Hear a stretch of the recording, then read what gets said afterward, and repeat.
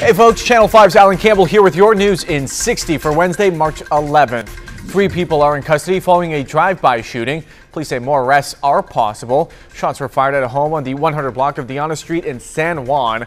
It happened around 7:30 Tuesday night. No one was injured.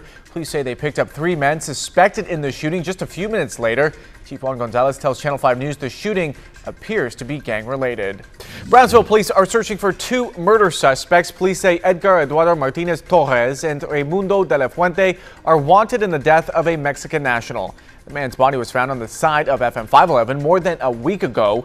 He was wrapped in a blanket and had a wire around his neck. Police say they have enough evidence to link the suspects to the murder. Their last known address is on the 6300 block of Tecate Drive in Brownsville. We will have more on this story today on Channel 5 News at noon.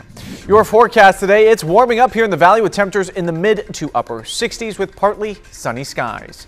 That is the news in 60. Have a great Wednesday, folks.